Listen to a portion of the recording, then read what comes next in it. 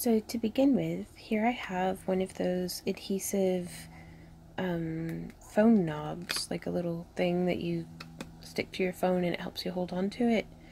I think this was like $4 online. There will be links to all the different tools and materials used in this video down in the description below. And then you will want to measure it out. Here it matches up pretty perfectly with a 40mm glass cabochon, which I think you can get those pretty standard. Like this is a pretty standard size for these. But just be sure to measure your knob before you purchase your cabochons. But so it matches up real nice there along the edge. And then I'm going to go ahead and set this off to the side. Now, an option though is if you like the design that's on here, or if you want like if you have like a cool holographic sticker or anything like that, you could put that on there and then use something like Art and Glow casting and coating epoxy resin.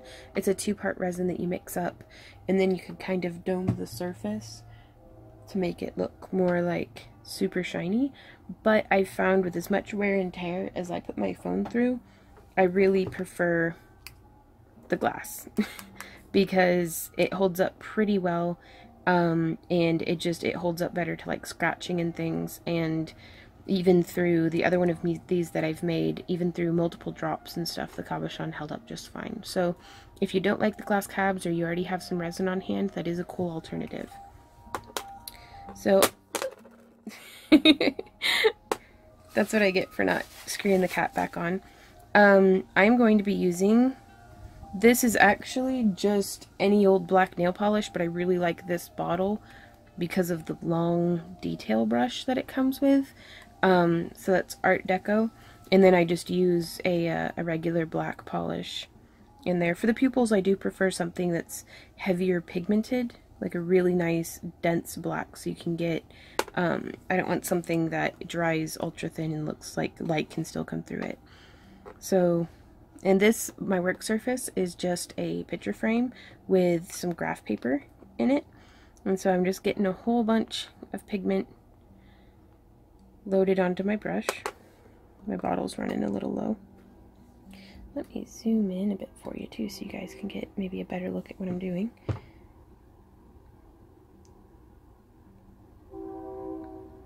And I'm just really doming up a droplet there on the surface. Now you could do a smooth edged pupil or a textured edge pupil, just whatever your preference is. There we go. I really like to make just a blob. I'm going to remember to screw the cap on this time. And now you could use a needle or a pin or something, but I am using a metal awl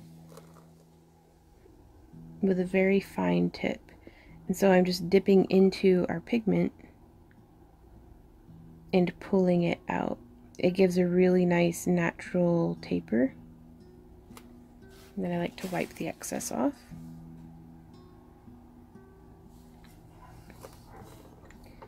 And to do a smooth edge, I would just grab along the sides here and pull it down and out, just to shape out the eye.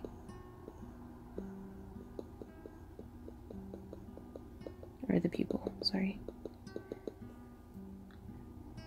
And that way it fills it really nicely. And you could let this dry, or if you had one of those detail brushes that's like nail polish remover in a little paintbrush, you could really clean up the edge. But I do personally prefer the feathered edges. I know that that is not anatomically correct to anything in the known world, but this is a Dragon Eye, so it can look however I want it to. And so if you're working on your own at home, by all means do it however you want it to. This is your artwork. Do it how it makes you happy. And so I just touch into the mounded up enamel and pull and stretch it out. If it starts getting globby on you, you may want to clean off your tip.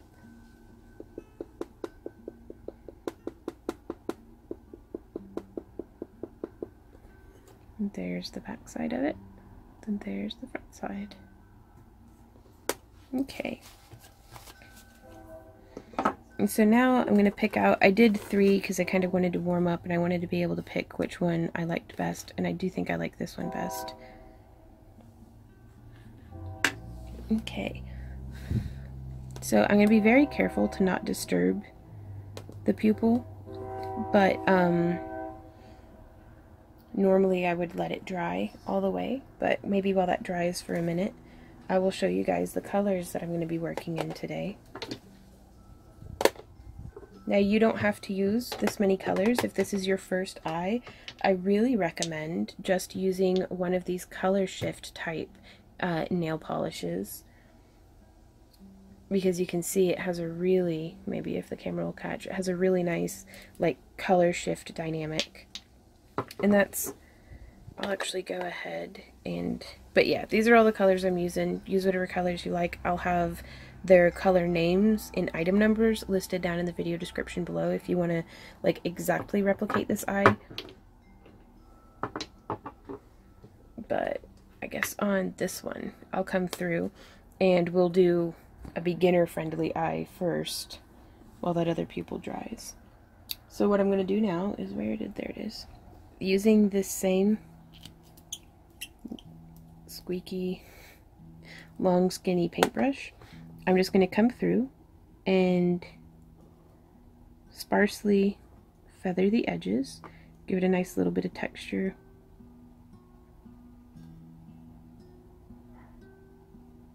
And as we get less and less on the brush, it starts getting more and more feathery, which I kind of like. I'm going to go ahead and get a little bit more. And I'm just making, this is going to give it a nice taper to the edge, hopefully, like give it a little bit more depth. I find that if you use a lighter color towards the center and a darker color towards the edge, it makes the eye, oops, look a little deeper. And I'm just a klutz today, that's alright, it's every day though. Okay. And also, I am doing this near an open window, so it's well ventilated. Normally, if I'm not talking a whole bunch, I'll have my respirator on. Just because sometimes I'll sit and do like, you know, 50 to 100 eyes in a sitting, and you can get a pretty strong headache off of that.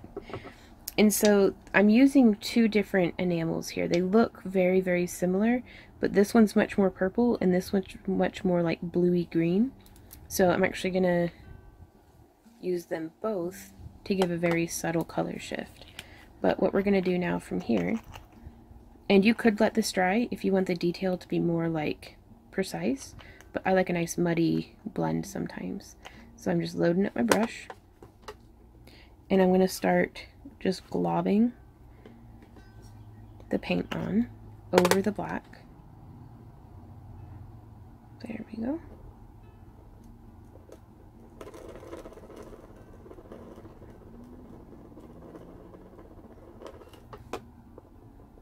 And then I'm just going to splotch a little bit with the tip, like almost like a stippled effect.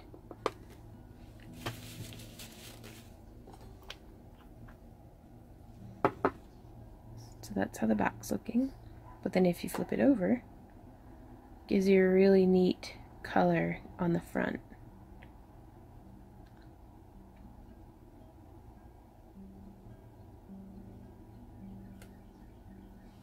And so then we could let that dry a little bit more if we wanted, or we can come through. And I like, this one is Black and Blue by Sally Hansen Complete Salon Manicure.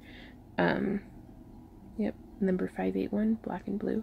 And then this one is by Wet and Wild Fast Dry, and it is Grey's Anatomy, whatever that means, 237C. So that way, if you're looking for them online, I've actually found like Walgreens is really excellent for their, at least the one in my area, is great for nail polish, and they have good sales and stuff too. So this one I'm actually taking, and I use the heck out of this color whenever I use it, because it does a really neat color separation effect, especially whenever you use quite a bit of it. So I am, you can see, globbing this on very thick. But hopefully by the end of the video, you'll be able to see. Which, for those of you who do not enjoy longer videos, YouTube has a great function where you can actually speed this up. That way you don't have to watch it in real time. But for those of us who are beginners or really like all the details and conversation and stuff, go ahead and feel free to watch it in full speed.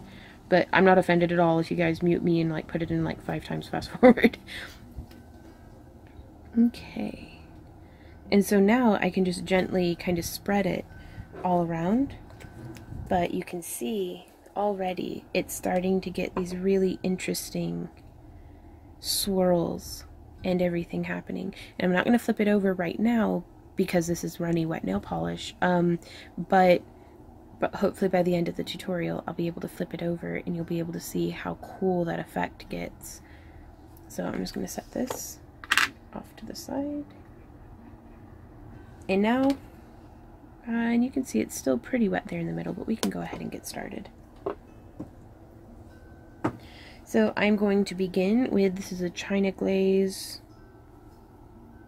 Deviantly Daring. Who on earth comes up with these things?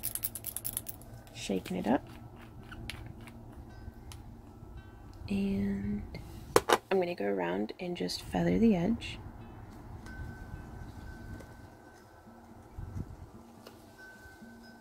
Rotating my brush to get all the pigment off of it as we go around.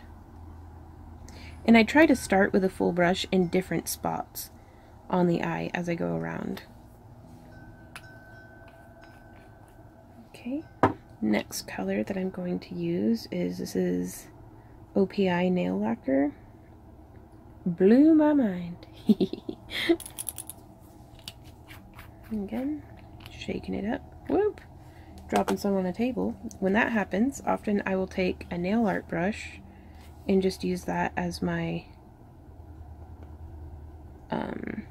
palette. No sense in wasting it. And I let my nail art brushes dry very stiff. That way they act like half awl, half paintbrush. This is probably my favorite work area because it's right over my little fairy pond. The pump broke while we were away in Phoenix. It got like super clogged, and we weren't home for a week to replace it, so there's no water trickling, but there's like the leaves rustling and a wind chime. And whenever there's nothing going in the garden, I'll let the chickens run around so I'll hear them like barking. Favorite workspace. Okay, so you can see it used up that nice little drop. And that's how it's coming along.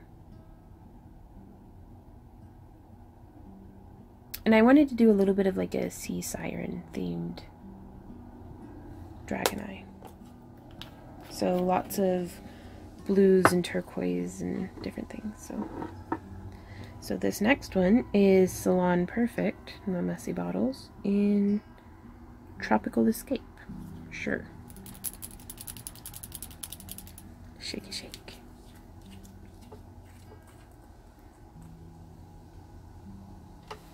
So now we'll come through and coming in, I cut in a little deeper towards the pupil each time with my brush strokes to try to give it, you know, I don't want to just layer all of my color up just at the edge.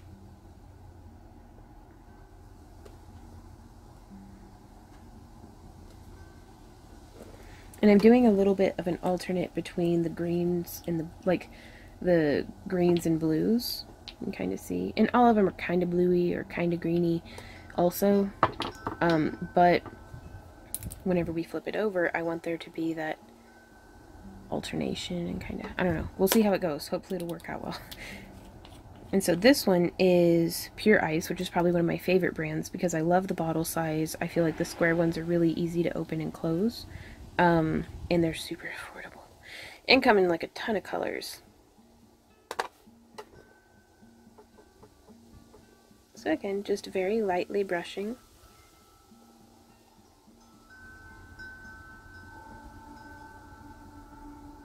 Honk goes a train. And again, I really like to go through and kind of dry brush because it'll stick over where there were minute amounts of nail polish from the previous color, and it starts to just gently build itself up. And I feel like that gives it a really nice natural variation.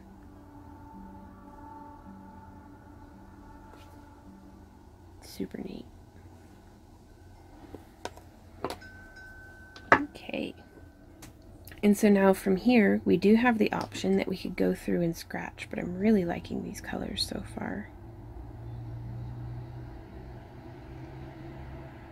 Like, super duper really liking that texturing that we were able to get from the brush. But let's go ahead and scratch it just to see what happens.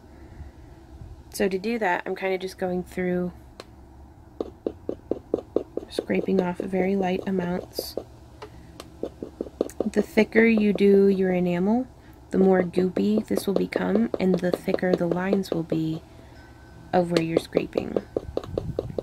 And you can see whenever it gets kind of loaded up here on the tip, it's going to redeposit back on the surface. So I just use a bit of, that was a bit of trash I just grabbed, to clean off my brush. Or you can let it redeposit. I feel like it gives the iris some really nice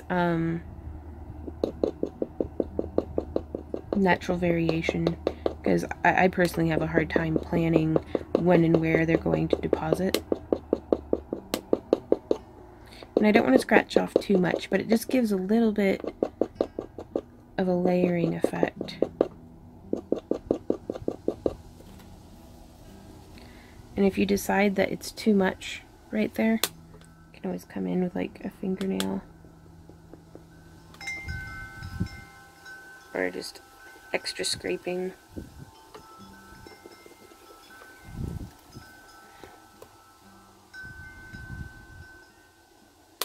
And I feel like that kind of just muddied it around a bit, but meh, this is what happens. So now I'm going to start back at the edge, but I'm going to skip the first color and go straight into my next one.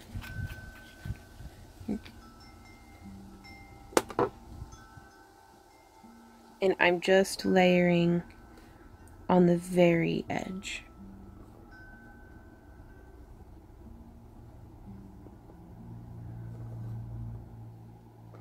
Just building up, trying as best I can to get it settled into the little scrapes that we did.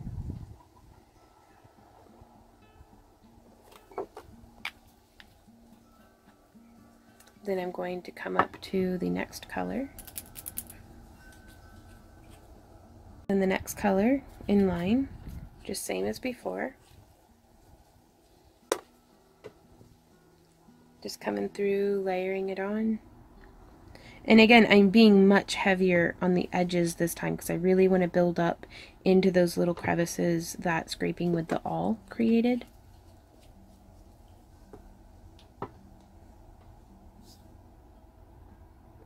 And I feel like that gives us a very nice depth and vibrancy. Okay. And now on to our next color. And again, building up just inching much smaller increases in towards from the edge than what I did last on the first layer. Gosh, it is a beautiful day though.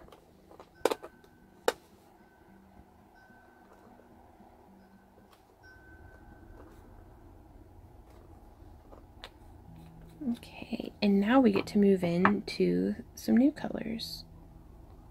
That's pretty, I like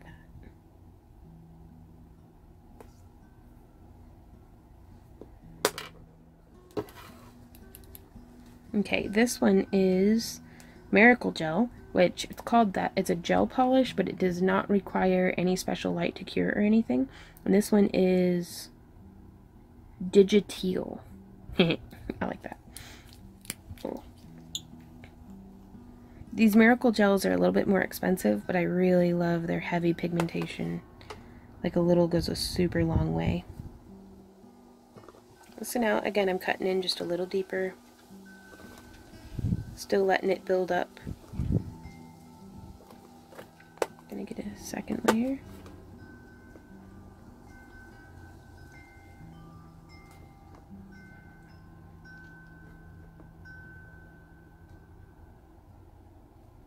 There we go.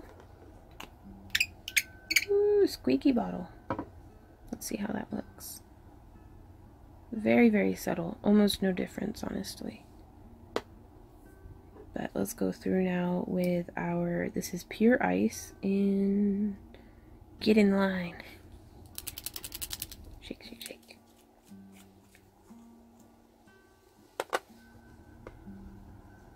And then I'm just going to build this in. Not even really coming all the way to the edge with this one even. Now this color is, it is a very fine like mica glitter suspended in a clear polish. So it's very, very translucent, which is great if you wanted to mount like a LED or something behind the eye and have it glow. Is light will permeate through this one, as you can see. It gives a little bit of that reflection, but light still comes through really nice, which is fun. I'm going to load up just a little bit more.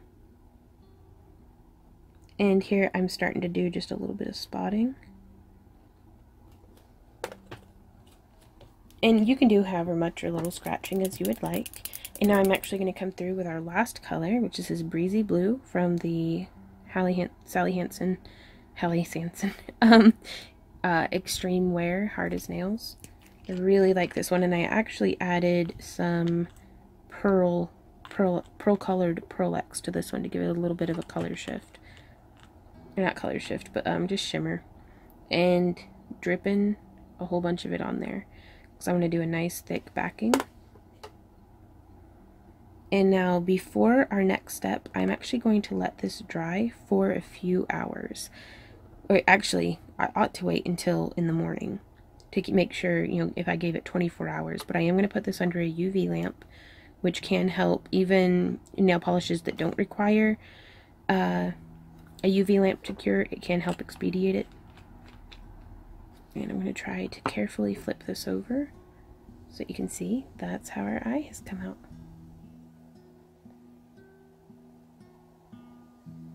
And I really like that. So I'm going to let this cure, and then our next step, I'm going to show you how to permanently attach it to your knob, or whatever these are called. Also, before tomorrow happens, this is how, after a little bit of drying, you can see it's getting a bit of a skin on it, but if I were to touch it, it's still wet underneath. This is how that eye is looking. So you can see by using the two color shifts, it gives you a really interesting effect. And this is way easier than this, at least in a time investment. But there's no reason why instead of backing this with the light blues, I couldn't have done the same gradiated edging and then just used that interesting, you know, multiple color shift for the backdrop. So I just wanted to show you guys that.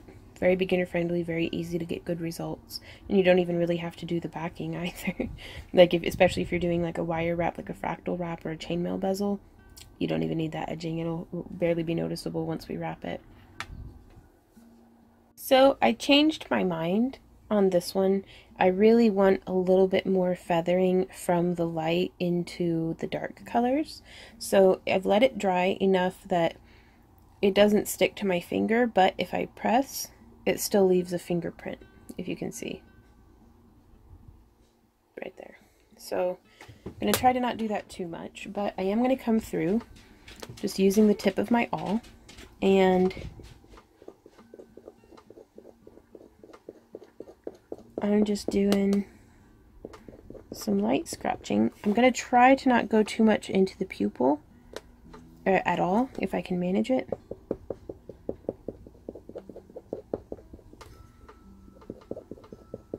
And you can see, now that it's dry, I have to press a little harder, scrape a little bit more, but that's okay.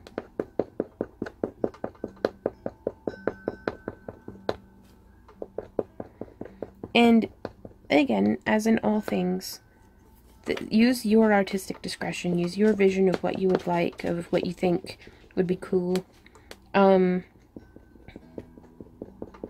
And just follow that. So I could have stopped, you know, after the first layer, really, and then just filled it in with a pale blue, and that still would have been a pretty cool looking eye. But I really like the way that just added layers can add dimension. And this is going to be an eye that I have on my personal phone, and so I really want it to, you know, look pretty cool. Now, just in case you scrape a little too much into the eye, like the iris, let me zoom a bit for you. I'm going to come through with our black paint again, squeaky black paint, and then just kind of goop it in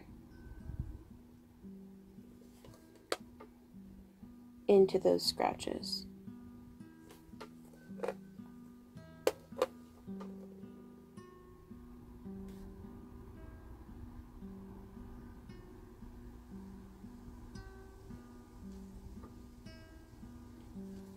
And you can actually back just the whole area if you want.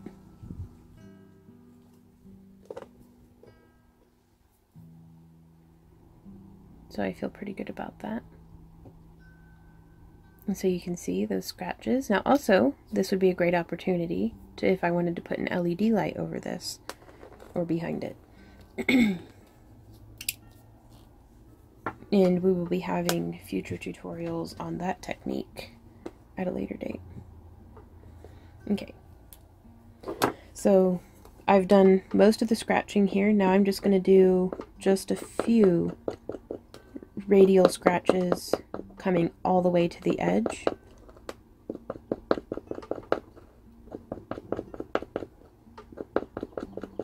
There we go. And I'm going to use the Digiteel, which I still think is funny because I am easily amused, apparently. And just same technique as what we did before.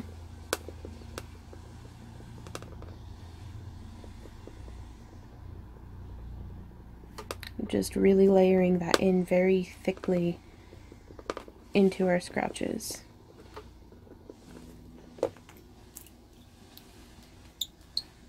And then I'm going to move into our breezy blue with the pearl, like the pearl colored Pearl-X added.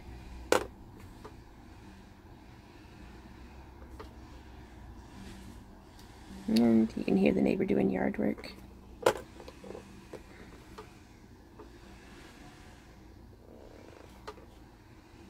It is a beautiful day for it, that is for sure.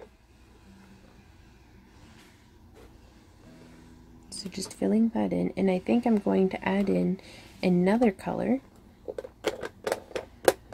So let's go pick one out. Here you can see this is actually how I store my nail polish. These are old wire spools. You can see I need to re-hot glue the cardboard. Old wire spools that I just hot glued together, and they're on a Lazy Susan. But I wanted to find a very light blue that's not to the, maybe this one, Splash by Pure Ice. So here we have another light blue, very shiny metallic. I think that'll look really nice as the backing. And now, just like before, I'm going to glob this one on pretty thickly.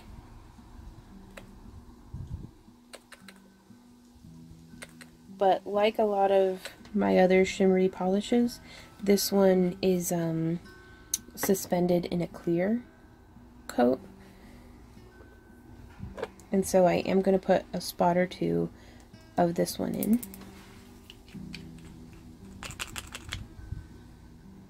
One and two. And then I'm going to use our nail art brush. That's pretty janky. I try to take care of them, but there's only so much use I can get out of a brush, it seems. And then I'm actually mixing this on our painting, like on the eye.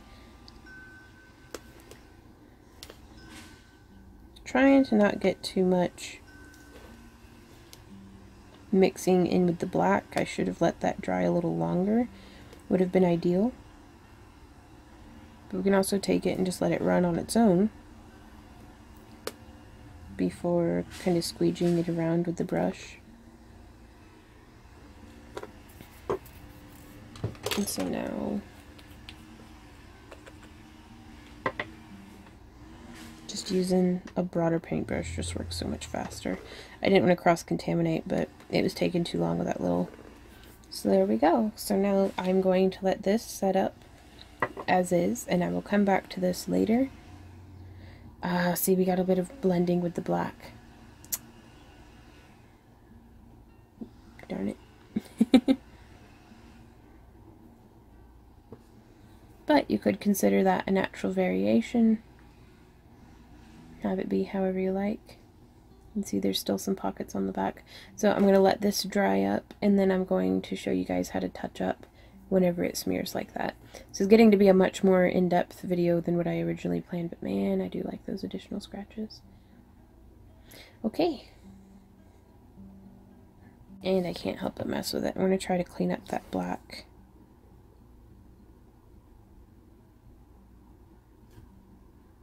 By just swiping up with the paintbrush. There we go. Let me find something to clean this off with. A bit of paper towel. There we go. Cleaning that off the tip. And then maybe if we run this through, because again, I don't want to just drag more black through it.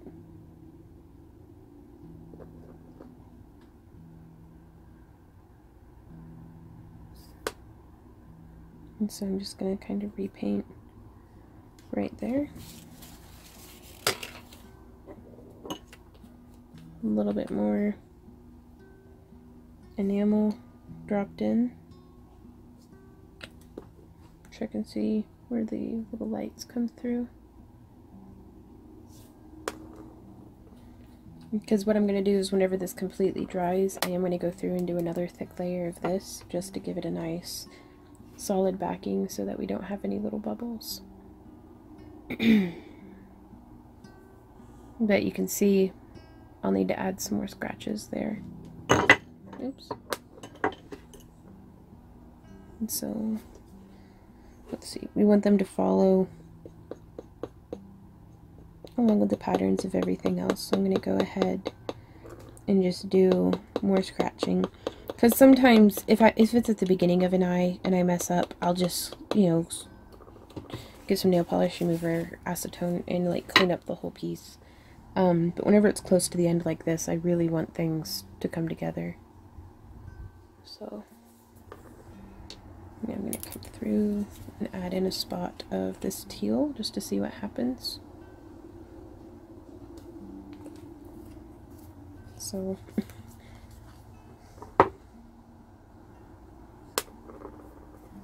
actually I'm going to layer that in behind all of it. Because part of it isn't about just spot checking that one area.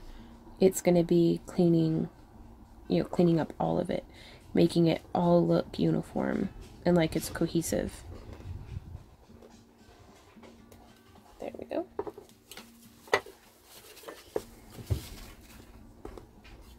And so that's on there nice and thick, and I think that's really pretty.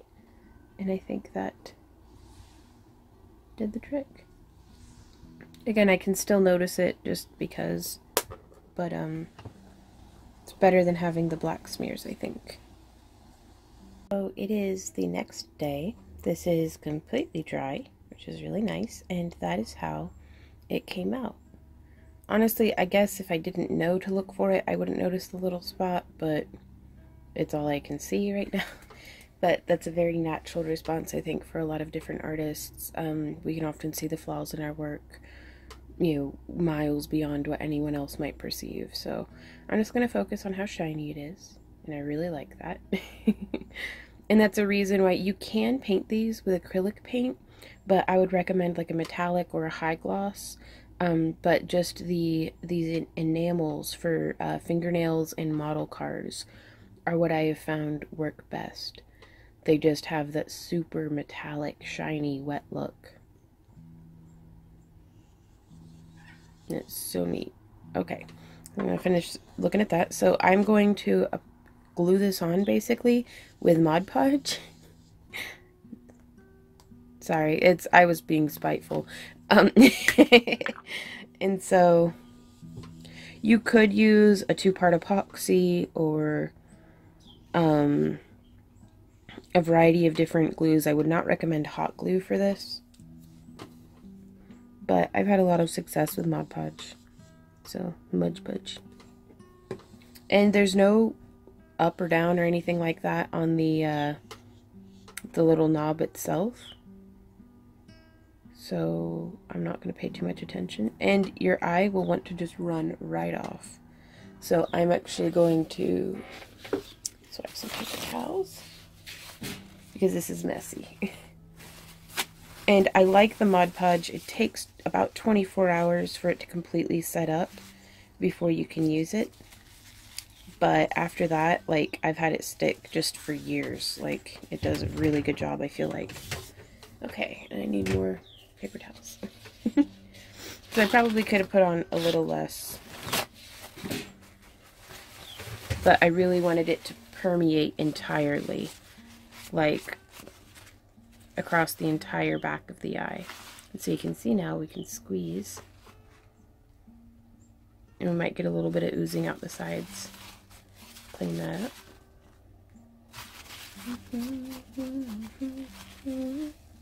Cleaning it off of the little thingy.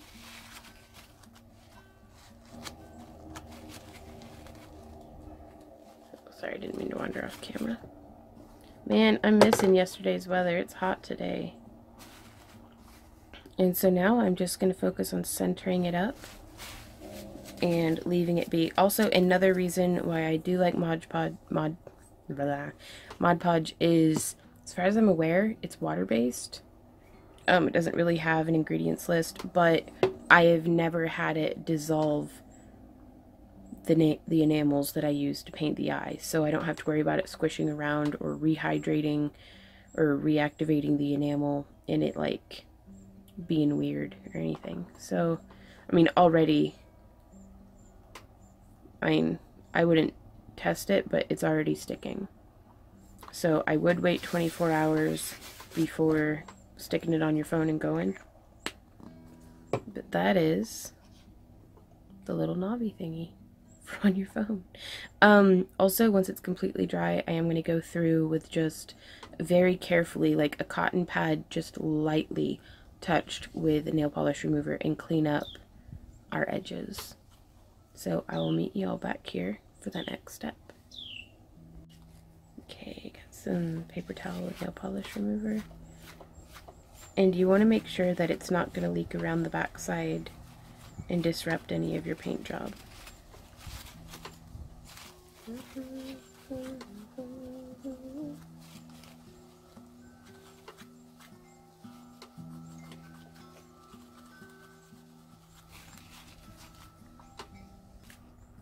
Now you could also, if you wanted a cleaner edge still, do a circle of beads and a fractal wrap.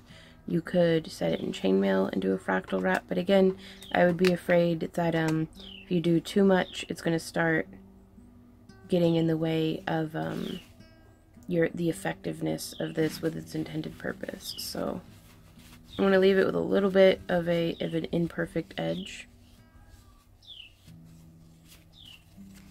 And then just go from there. Hey everybody, thanks so much for hanging out with me for this video. I do hope that it was helpful to you. If you have any questions or comments or ideas, please leave those down below, as well as if you have any requests for future tutorials.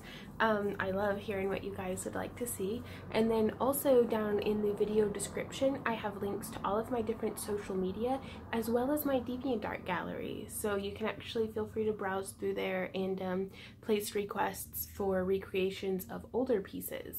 So it's always fun to revisit something that I made about like 8 or 10 years ago and see how it comes out now, just with that different, you know, perspective and stuff. So if you enjoy my free tutorials and would like to support the creation of more of them, please consider joining me over on Patreon. Links for that are down below as well.